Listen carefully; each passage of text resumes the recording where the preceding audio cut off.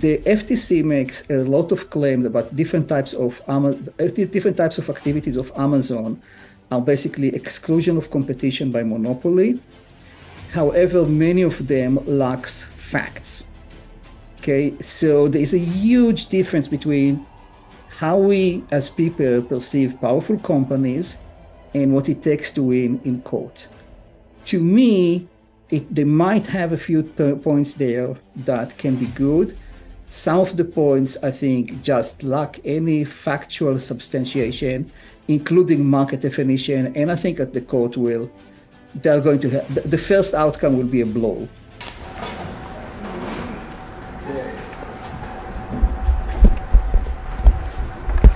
Voting competition is American.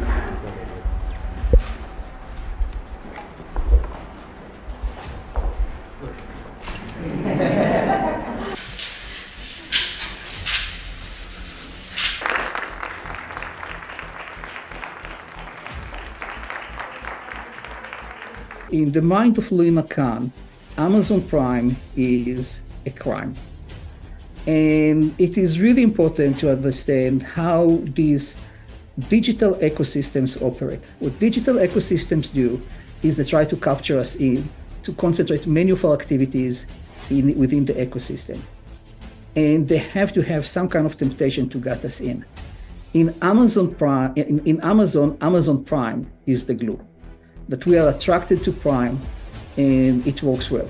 Now, you could say, well, that's really unfair for Amazon competitor because we go to the ecosystem and we choose to stay in. But the question is it bad for us? And it would be really difficult to say that our choices to get into the ecosystems are bad.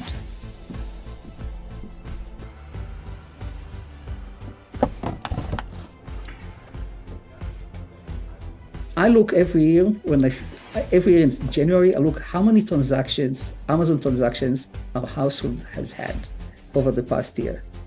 And in the recent years, it has been over 300 a year, which, we have a line basically. And it has been working out for us really well. And now what harm Amazon has caused, now the prices are low. This is why we are with them. So if the traditional monopoly was bad service, high prices, low quality products. And as you know, as a loyal customer, you are loyal because of the convenience and prices.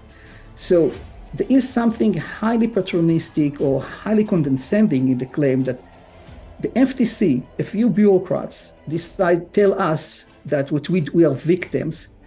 They might have a good theory, but they should persuade us first that we are victims.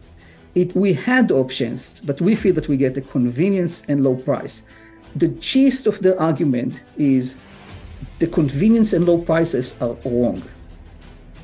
And that will conflict with the public sentiments, I think. We like low prices and convenience.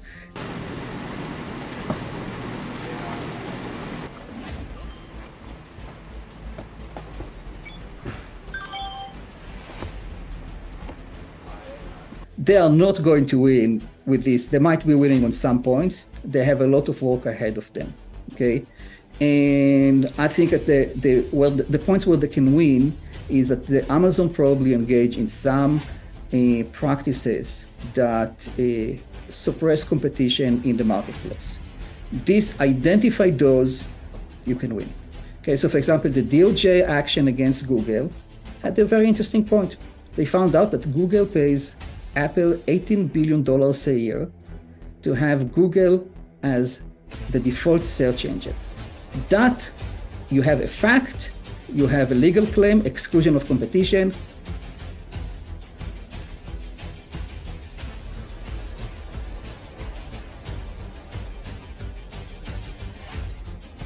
Amazon will probably allege there is no distinct market for the online sale of goods. It's just an overall market for the sale of goods. And the same thing for about services for the sale of online goods. They'll say even if there is a distinct market for online goods, it shouldn't be just platforms like Amazon that should be in this market. It should be any seller of online goods. And finally, they'll say even if there is such a market as platforms for the online sale of goods and services, they have no monopoly power in this market. We're not going back to the moon to visit. We're going back to the moon to stay.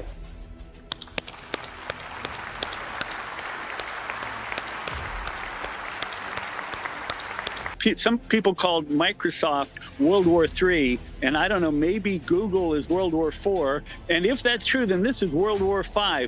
The other events were just little skirmishes. This is the big one. This is the one we'll be talking about for years.